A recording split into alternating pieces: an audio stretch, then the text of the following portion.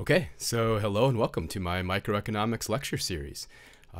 Here I'm going to be talking about price control. So this is going to consider various interventions by the government on markets, and we're going to look at the implications. Okay, so far in the course, so far in the lecture series, we've defined consumers' willingness to pay and sellers' willingness to sell. So willingness to pay, WTP, willingness to sell, WTS. We said actually the willingness to pay was representable by the height of the demand curve, and we said actually the willingness to sell, or the marginal cost, was representable by the height of the supply curve. Anyhow, this allowed us to build the concepts of consumer surplus and producer surplus. And we could put this on a graph. So we saw this graphically. That's probably the easiest way to see that. And we could see our equilibrium picture so far, right? So we have willingness to pay. This is going to give us the height of the demand curve. Willingness to sell is going to give us the height of the supply curve. Actually, this area in between the demand curve and above the actual price paid, the market equilibrium price, is consumer surplus. The area below the market price and above the supply curve is producer surplus. What's this area down here? This area down here is the costs, right? This is the cost to sellers.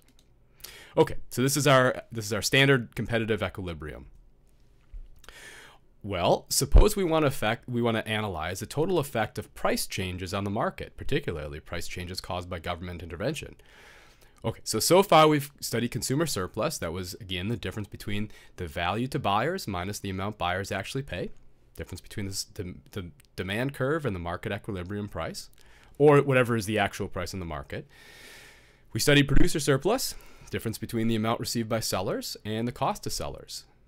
Okay, so sum of these two was total surplus. This is a measure of the difference between the value to buyers and cost to sellers generated through this market activity.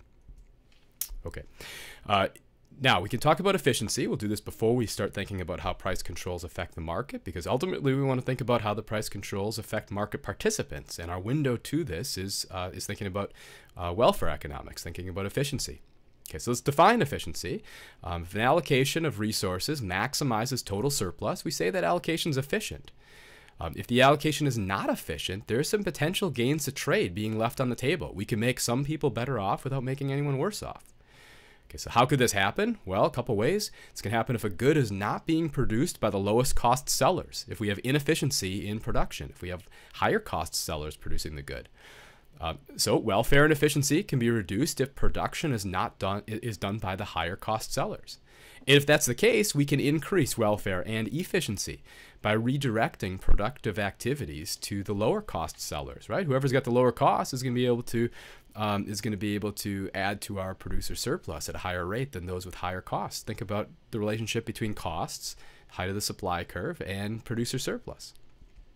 Okay, so the other hand, we can get inefficiency if the good is not being consumed by the buyers valuing it most highly, as measured by willingness to pay.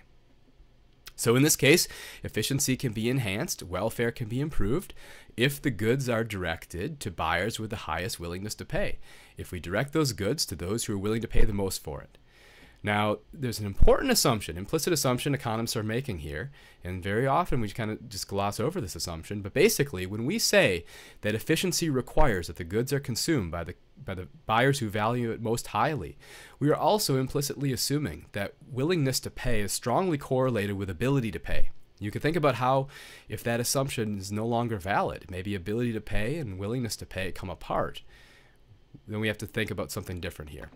Okay, so we also might care about equality. Equality is the property of distributing economic prosperity uniformly through society. Question of efficiency actually concerns whether the proverbial economic pie, so to speak, is as big as possible. The question of equality concerns whether that pie is evenly sliced. So one issue not shared by real pastries is that often trying to slice the pie into evenly sized pieces leads to a shrinking pie. So, all right. Now it turns out our competitive market equilibrium maximizes total surplus. So that was our picture so far. The competitive market equilibrium maximizes market efficiency. That means the same thing. Maximizing market efficiency and maximizing surplus, they're the same. So when the market clears, all goods are traded up to the point where willingness to pay equals willingness to sell.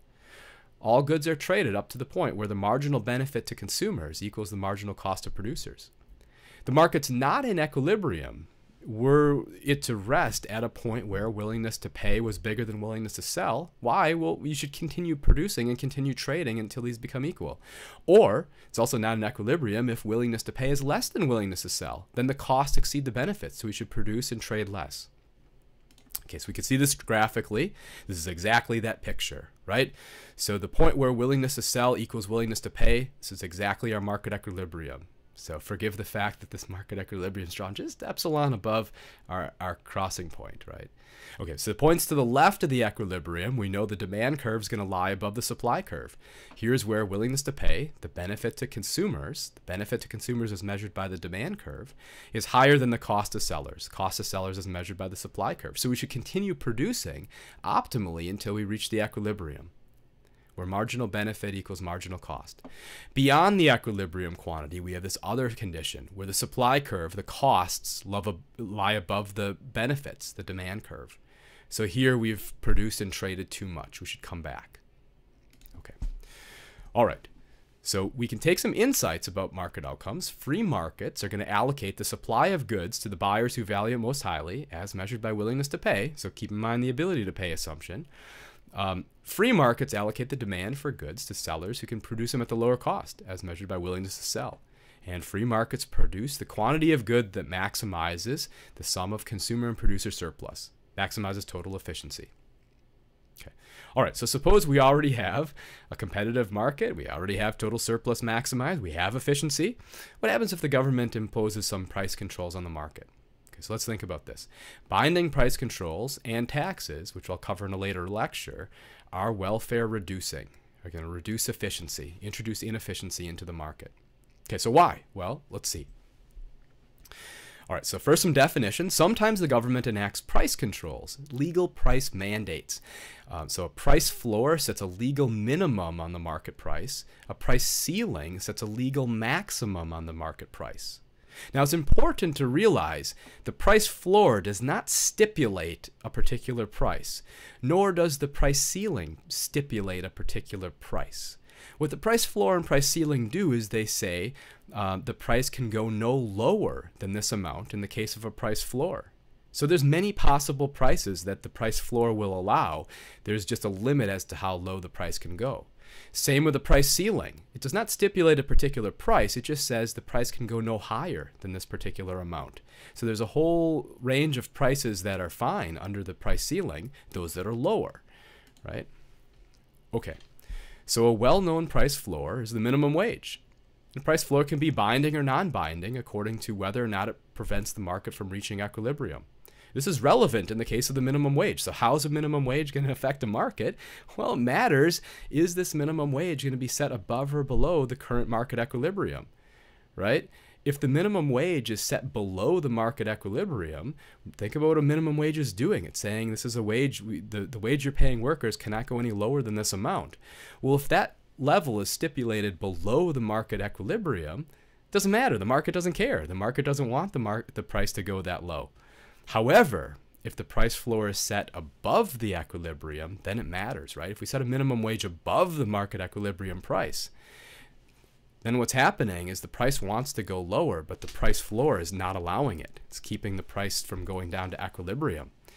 In that case, we're going to have some distortion in the market, right? So the effects of a minimum wage depend very strongly on where it's located relative to the equilibrium. Okay, so let's consider the effect of a binding minimum wage, price floor set above equilibrium. First, we got to have some definitions sort of unique to the labor market. So labor demand is actually firms. Usually we think of demand as being the consumer side, people side, and we think of supply as being the firm side, right? Well, with the labor market, intuitively or counterintuitively at first, it works a little bit differently. So labor demand is firms, right? Firms are buyers in the labor market. Firms are those hiring workers. So labor demand is firms wishing to hire workers. The amount of jobs can be interpreted as the quantity of labor demanded at a particular price. And here the price is just the wage. Labor supply. Supply is not firms in the labor market. Supply is workers, right? Workers are supplying their labor. They're the ones who are selling labor, right? So the quantity of labor supplied is the amount of workers who are interested in jobs at a particular wage. When the quantity demanded equals quantity supplied, just like any other market, the market's in equilibrium and there's no unemployment. So here's our picture. This is our demand for labor. This is labor demand in green. This is our firms willing to hire workers. Here's our supply for labor in purple. If there's no minimum wage, then the prevailing equilibrium wage is going to be just where labor demand crosses labor supply. And this equilibrium quantity is going to be the amount of workers hired, right? Just some further reminders. In this market, quantity supplied is the number of people wanting jobs. Quantity demanded is the number of jobs available. Okay. All right, when a minimum wage is imposed on the market, it might have the effect of creating unemployment. Matter of fact, if the price control is above equilibrium, for sure it'll cause unemployment. So I say this is true to the extent we believe the simple static supply and demand model does a sufficient job characterizing the situation. Minimum wage set above the market equilibrium creates unemployment, other things equal. That's what ceteris paribus means, because it prevents the market wage price from from adjusting downward to clear the market. So this is an important point. The minimum wage, in fact, any price control set below the equilibrium would have no effect on the market. And I mentioned that originally, but suppose we set a minimum wage of like 25 cents an hour. Right, that's far below the equilibrium wage in any labor market in the United States, right? That would be a non-binding minimum wage because the equilibrium price is much higher. A minimum wage that low would have no effect on the market. It'd be non-binding. On the other hand, a minimum wage set at like $30 an hour, that'd be higher than most equilibrium wages in the U.S. Definitely $50 an hour for sure, and those would definitely have an impact, a large one. Okay, so suppose we have a binding price floor. We have a binding minimum wage, right? So we have a price control. This is minimum wage, price floor above equilibrium. Clearly, here's our equilibrium. This is higher than the equilibrium. What do we know about above equilibrium prices? Well, sellers like above equilibrium prices. Buyers don't, and we're gonna get a problem. We're gonna get a surplus because we're gonna have sellers more eager to participate in the market than buyers. Okay, we can actually see this right here, right? So at this binding minimum wage, this is saying the price can go no lower than this red line. Now, the wage actually wants to go all the way down to this equilibrium price, but the minimum wage does not allow it. It stops it here. So this means that we have stipulated a price at this level. So we want to find the quantity supplied and demanded at this particular level. Well, the quantity demanded is just where this price intersects the labor demand curve. It's this right here. This is the amount of jobs offered at that equilibrium or at the minimum wage. The quantity supplied, we find that by comparing the minimum wage, the price set by our binding price floor to our supply of labor. Here's our labor supply. This is the number of workers interested in working. All right, so there's a mismatch. There's a problem. Anytime there's a disparity between quantity supplied and quantity demanded, the actual market quantity is going to be the smaller of the two. So this is going to be the actual number of jobs filled, quantity demanded. So since quantity supplied is bigger than quantity demanded, we have excess supply. We have unemployment. Okay? Now, I'll come back to this a little bit later in the slide, or maybe at the end of the slides, but not all this unemployment is equal, right? So the workers between QD and the original equilibrium, who are part of this surplus, those workers have lost their jobs. We don't feel so great about that. However, the workers that are lined up between the original equilibrium all the way out to this new quantity supplied, this portion of the surplus, we feel less bad about them because these are people that weren't bothering to be in the labor market at this lower price and have now been incentivized to want to work. So we feel less bad about them being unemployed because they didn't lose a job. Okay. So in this minimum wage example, there are winners and losers. Those who want to work and are employed are happy. They get a higher wage, so that's good. Those who were able to work at the equilibrium but now lose their jobs are very unhappy. And evidence is pretty clear. Minimum wages are going to create some unemployment, but there might be some compelling reasons why we want to enact them even so. And that's a completely different question. Okay, so let's consider a price ceiling example. Price gouging laws. So many, but not all states have anti-gouging laws, which will limit the maximum increase on necessities to a certain amount in the wake of a disaster. So a typical law might prevent a price increase for ice, water, generators, blankets of more than 10% above the normal price. And typically economists are going to believe that anti-price gouging laws are a bad idea. Interesting paper by philosopher Matt Zielinski on price gouging. So anyway, all right. So let's consider the market for ice bags, a good commonly affected by anti-gouging laws. So first we see a normal functioning market. Like think about how many bags of ice you have bought this week. Think about the demand, the market for ice bags. I don't know, like maybe if you need to, maybe you don't have an ice maker, or if you're having a party or something, you might have a demand for ice bags. You're going camping, whatever. But standard, pretty typical demand for ice bags is probably relatively minimal. So we have our equilibrium price. We have our equilibrium quantity. Here's our demand for ice bags. Here's our supply for ice bags. Cool. So now a disaster strikes. The price ceiling is imposed on the market for ice bags. Ice bags are a necessity. So since the price gouging law prevents prices from adjusting upward to equilibrium, it creates a binding price ceiling. And the rationale is, well, this is going to prevent consumers from being taken advantage of. And then the question is, well, does this really help consumers? I mean, maybe, maybe not. So that's another item for discussion. So let's consider what happens in the wake of the disaster. So here is our original equilibrium. Right, here's our original equilibrium, and we have our demand for ice bags before the disaster. We have our supply of ice bags before the disaster. Here is our anti-price gouging law. Remember I said, typically they won't allow prices to rise more than 10%. Okay, well, during normal times, this has no effect. It's a non-binding price ceiling during normal times, right? Price ceilings don't let the price go any higher. This is above equilibrium. The price doesn't want to make it that high anyway, so this isn't going to affect trade.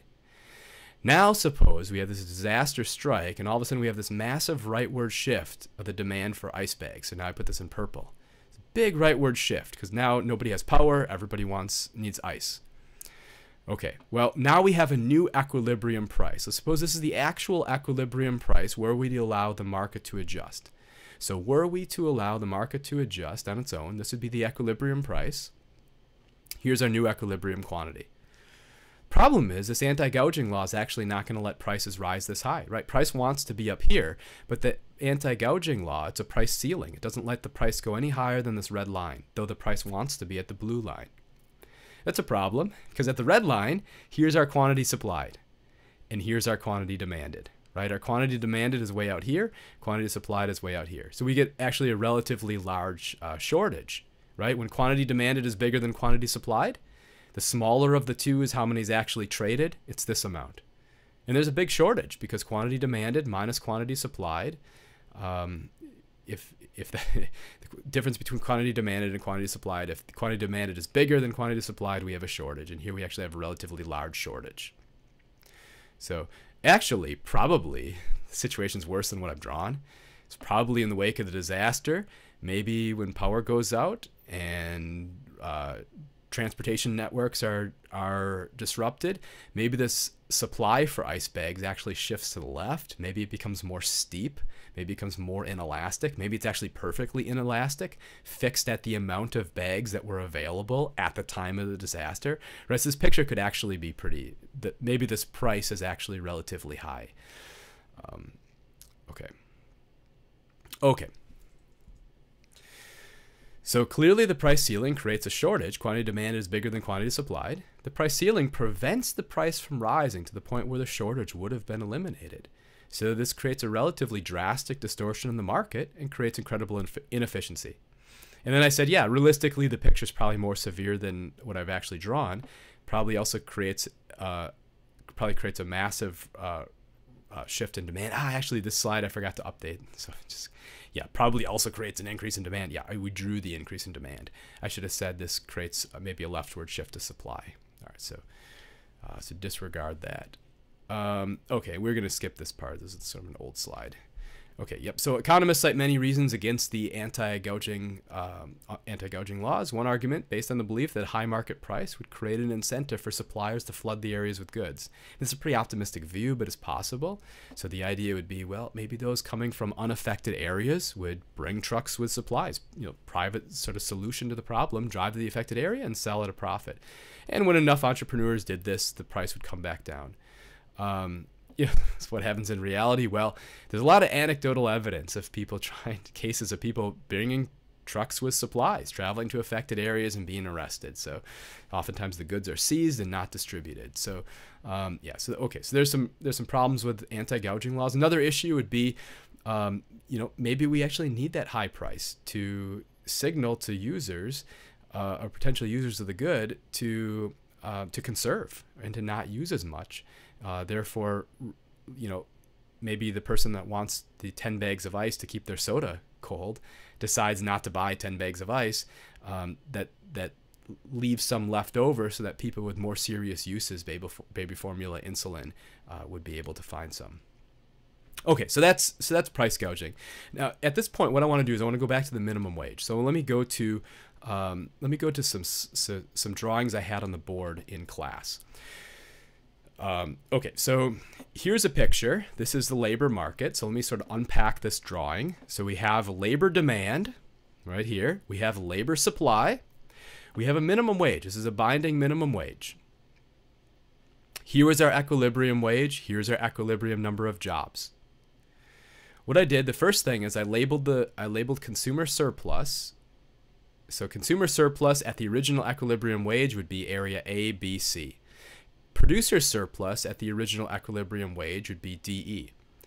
F and G would be the costs to suppliers. The suppliers in this case are ordinary people. So F and G would be like people's opportunity cost of their time. H would be the opportunity cost of the time to the people who are not willing to work at the price of P star, but who are willing to work at the price of P lower bar. Okay, so we impose this minimum wage on the market. Now we want to find the quantity demanded at this minimum wage of price P lower bar. Quantity demanded, this is the number of jobs available, is QD at P star, right? So find the minimum wage, find where it crosses the labor demand, go all the way down. And I've labeled this right here, this QD, is the number of jobs offered at the minimum wage. How many people want jobs? Well, let's find where the minimum wage of P lower bar matches the labor supply. And here's QS, the number of people willing to work at the minimum wage. Okay. Well, that's a problem because here, quantity supplied, those willing to work, is bigger than number of jobs available, quantity demanded, right? Now, this is interesting. Let me point out some things here. First thing is we can compare the before and after picture and the effect on consumer surplus. We actually get substantial deadweight loss in this market, right? So area A, B, C was originally consumer surplus. This is actually the value that firms are getting when they hire workers because firms are our labor demand, remember? Firms' surplus goes from previously being A, B, C to now just being A. Area B and C, what happens to it? Well, area B now goes to the workers who are employed at this new minimum wage, right?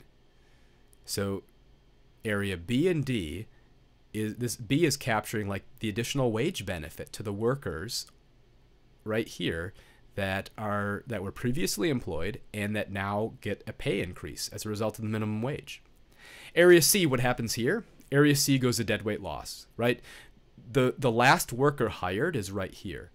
What I've labeled here in red and in blue are corresponding to workers who are not hired at the minimum wage because it's too high. So C goes to deadweight loss. What about E? E was previously producer surplus, it's like income, to the workers who had jobs at the equilibrium price, but no longer have jobs at the minimum wage. Right, so C and E are deadweight loss. Some came from producers, some came from workers. Okay. Now let's unpack this surplus here, right? So this is the number of jobs available at the minimum wage. Here's the number of jobs demand or people willing to work at the minimum wage. This first group, right here in red, these were the workers who lost their jobs as a result of the minimum wage. See if I can slide this over a little bit. Yeah. So these are the workers who lost their jobs and are hurt by the minimum wage, these in red. What about these people in blue? Well, these are those who are willing to work at the minimum wage, but who are unwilling to work at the original equilibrium wage. Why? Well, area H, I should have actually labeled this like J or something. The area under this labor supply curve is the opportunity cost of these workers. And they judged their opportunity cost to be above the equilibrium wage. So they weren't willing to work at this price. But now they want to be in the market at the higher price. Now it's worth their time. So the area in blue, these are the workers. Let me slide this over. I don't know.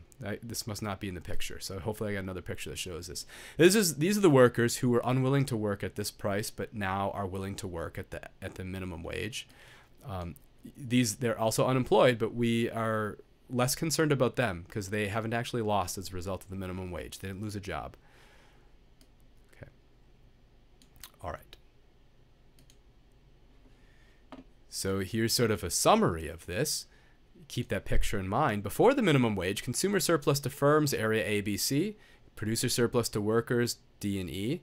After the minimum wage, consumer surplus to firms, A. Producer surplus to workers, B and D. The loss to some firms was C and B. C went to deadweight loss, B went to workers, right? B, area B used to be with firms. It was lost by firms and it went to workers in the form of like a pay raise. Some workers lost area E. Area E went strictly to deadweight loss. Okay.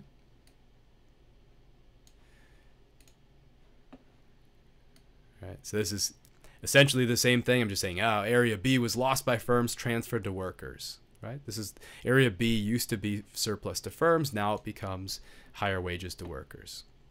Okay. Yeah, I think I have one more picture. Yeah, there's one more picture. Okay, just to get the side of the picture here. So, right. Whenever quantity demanded and quantity supplied are not the same, the transacted quantity, that's the actual amount traded, is the smaller of the two.